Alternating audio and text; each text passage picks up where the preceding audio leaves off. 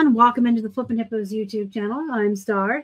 If you're new here or you haven't already, please consider subscribing and helping us feed a hungry hippo.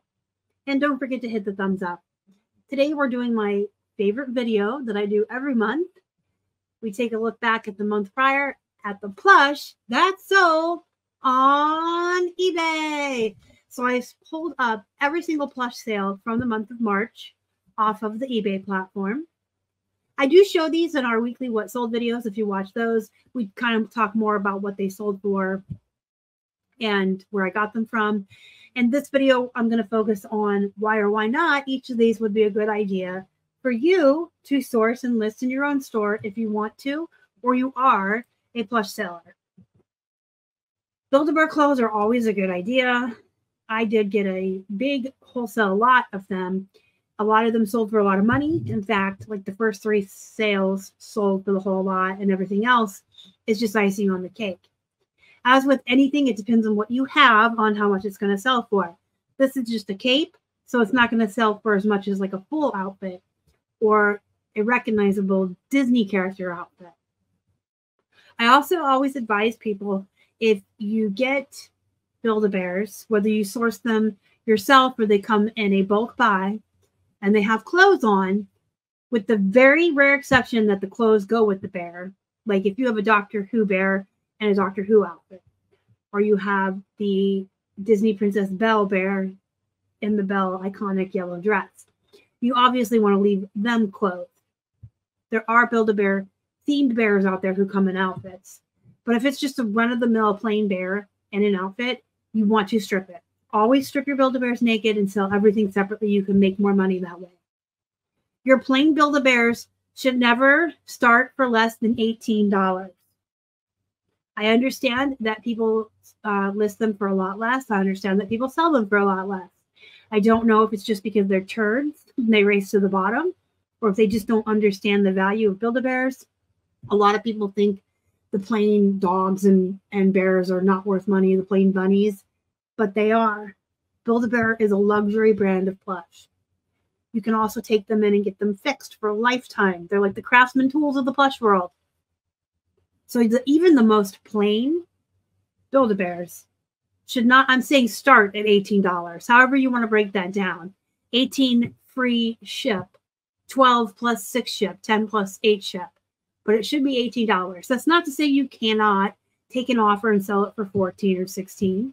That's not to say you can't run a 50% sale and sell it for $9 after it's been sitting for a couple of years. But you still want to start it at the price that it should be listed at so it stays at market value. When you strip your bears naked, you're going to make more money because you can sell the bear for $18, and sometimes the outfits can go for $20 and more, depending on how many pieces and what the outfit is. You'll see a couple more Build-A-Bear outfits as we go through here. And we'll talk a little bit more about that. Carriers are usually going to be a bolo, which you need to pay attention to the year and the brand. And the bear. It depends on the bear. Some of the characters are very obscure and sell for a lot more money. This one was damaged and missing her nose. We had to take that into account. And this particular one didn't comp that high to begin with. But I've sold other Care Bears baby hogs, both the boy and the girl. There's 2. There's the pink one and the blue one. I've sold them for $30 plus. So if you're not willing to sell low-end bread and butter filler items, always comp before you source. If you're buying wholesale, list everything. Puppets definitely are something you want to look for. Most puppets are going to fall in the bread and butter genre of plushies category, I should say. They're going to be $12 to $20, but some can go for a lot of money. There's folk Monis puppets. There's some of them that are like the bigger realistic looking puppets by folk Monis can go for $100. Most, like I said, are going to fall, even the vintage. There's a lot of Melissa and Doug puppets out there. They're going to fall in the bread and butter, but they do sell very quickly as far as plush go. For plush, they're pretty fast. Boyd's Bears, they're hit or miss. I mean, I personally don't really try to source them anymore but there are some out there that are worth money, just not that many. You can always go on eBay to Terapeak and kind of do your own research and see which Build-A-Bears are worth money. Not Build-A-Bears, Boyd's Bears. And look for those when you're outsourcing. But for the most part, they're kind of really low in bread and butter, bordering onto poop. Here's some more Build-A-Bear items for you to look at. You can also build your own outfits, which is what I did when I bought that wholesale lot of Build-A-Bear clothes. There was just all kinds of stuff in there, and I just went through it. It was the best time of my life. And I created outfits. These look like they match this dress. These look like they match this dress. Here's a Build-A-Bear that we started out around $18. We had 6 shipping on it, and it was going to be $15. So $21 actually. And then it was on sale, and so it went for a little bit less. But you want to start them out between 18 and 20. This is Cartoon Network Adventure Time. I didn't know that he would comp this high. He sold for a pretty good amount. A lot of times the characters from your Disney Junior and your Nick Jr. are good plush to pick up, but they almost always fall within the bread and butter, unless they're an obscure, not saturated character. Apparently these Cartoon Network plushies do really well. I've had a couple in the last couple of years that I found in lots that sold fast and for good money. So keep your eyes out for this tag right here. You can see in for Cartoon Network. Okay, so Kohl's Cares makes a lot of plush based on children's literature, and most of them are bread and butter. The Peanuts characters are very oversaturated, and a lot of people have raced to the bottom on these particular characters, even if it's not Kohl's Cares. Just Peanuts in general has kind of been raced to the bottom. If you don't believe me, go comp a Woodstock or a Snoopy plush. They're very disappointing. Kohl's Cares does have some characters that are going to sell for more money. You just want to make sure that you do your research and comp. Otherwise, if you're like me and the price is right, or if you buy wholesale lots, they all come home with me and get listed. Here's another Build-A-Bear outfit that I created.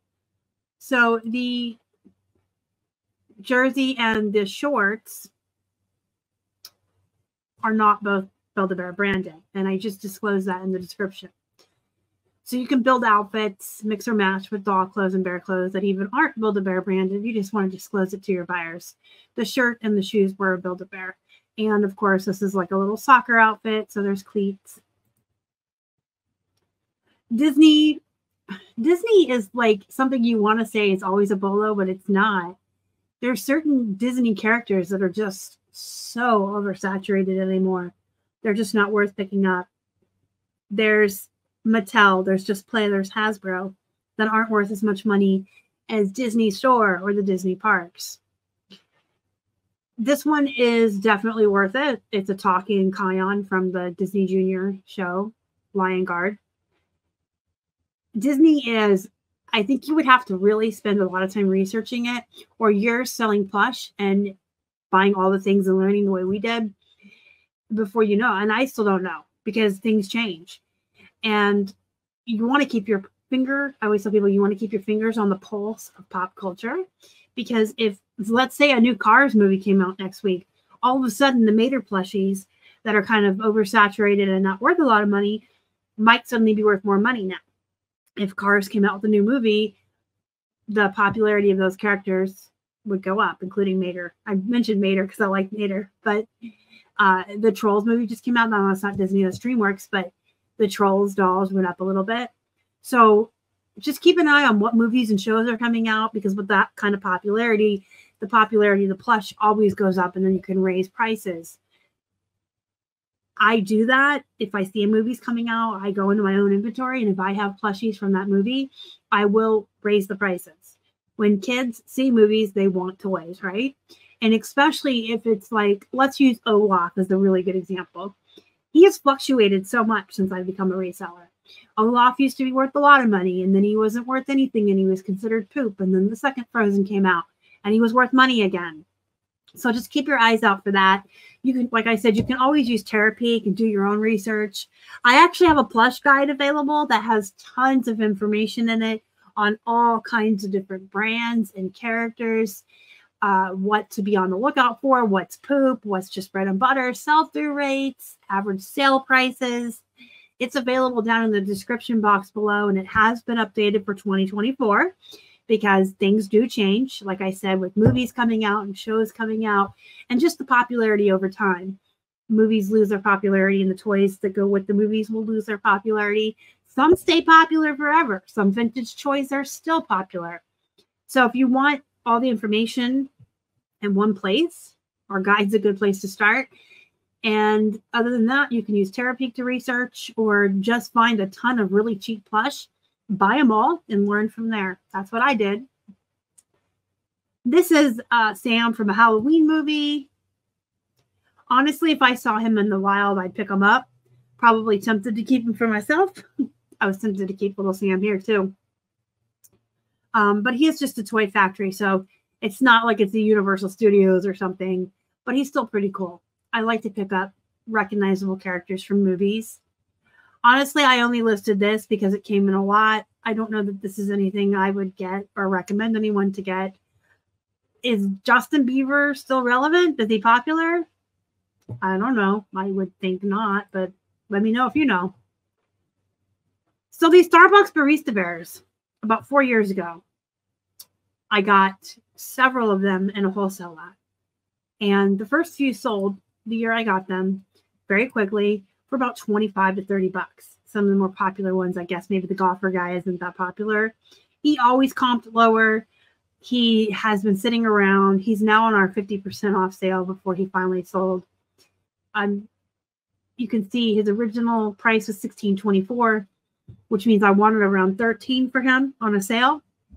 And some of the other ones sold for $30 a couple of years ago when I first got them. So I think these Starbucks Barista Bears, while popular, just like anything else, it depends on which one you have. And there are a lot of them. We're going to look up a few together just to show you. Starbucks Barista Bear. Now, I haven't looked them up in a couple of years since I got mine, but here's this limited edition Mexico one for $35. There's a B one here for $20 all in with shipping. Here's one for $3 plus $5 shipping. So they're all over the place. Here's another golfer one like mine. And that probably explains why mine probably sold at 50% off, because over time, his value has just gone down. But here we have an $18. I think that's mine, actually. Here's mine.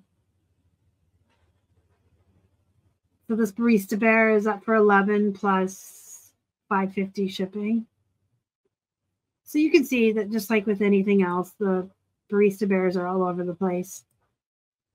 We have a Hallmark Interactive Toy Story. Hallmark Interactive Story Buddy. Now, I did sell 2 of these this month, and it's another example of how differing characters can sell for different prices. Abigail the Bunny with no book sold for $10 and $7 shipping. And then Cooper sold for $31.24. And he sold before he could go on sale. So if he was up for $31.24, that means on our 20% off sale that we run Monday through Friday, he would have been a $25 plush plus his shipping. So he sold fast enough that he wasn't even up for but a few hours, not even long enough to be grabbed by our sale. So he sold quicker and for a lot more money. So Cooper Bear, way more popular and worth more money than Abigail the Bunny. But I would still say she's worth picking up because she didn't take that long to sell either. Here's Nick Jr. Paw Patrol. So this shows you, the Nick Jr. characters. They're popular. They do sell consistently. They have a good sell-through rate, but not all of them sell for a lot of money. And even Sky used to not be a saturated character. We have a Carter's Musical Lullaby Bunny. I love any plushies that are meant for babies. There's Carter's. There's the Baby Cap. There's just so many of them. And they'll usually either say baby or for baby in the tag, or be a brand that specifically is associated with babies. And they'll have cloth eyes. They don't have hard eyes. They don't have any hard parts. They're safe for babies. And you can use the word lovey in the title. This is poop. I only listed it because it came in a wholesale lot. Let's be honest. Same with this Bush's Baked Beans dog. You'd think him being a Bush's dog, with a mascot from a commercial, he'd be worth more. But I mean, he's really small. See? Again, I only listed this because it came in a lot. And here's a good sloth, Spark Create Imagine, which is a Walmart brand. I like Walmart plush. The big jumbo plush, especially the holiday themed ones, can sell for a lot of money. They only come out one time and they will never come out again. So any plush you see for Valentine's Day this year, or Easter at Walmart, will not be the same ones you'll see next year. And they're usually very big. And being a jumbo plush, you can always charge a little bit more money, even if it's just Walmart branded. Here's Disney Parks Tinkerbell. She probably would have been worth more, but she had writing all over her. Folks, don't write on your kids' plushies. Here's a Disney store. Bruni Salamander. Disney characters, again, like I said, are all over the place. Batman's poop. Batman, I don't know why, but his plushies are never worth a lot of money. And then last but not least, we have this generic poop that I only listed because it came in a box. So those are the plush that sold in the month of March on eBay. If you have any questions, comments, concerns, let me know down below. Go be productive. Go make some money. And as always, thank you so much for watching. Y'all are the best. Bye.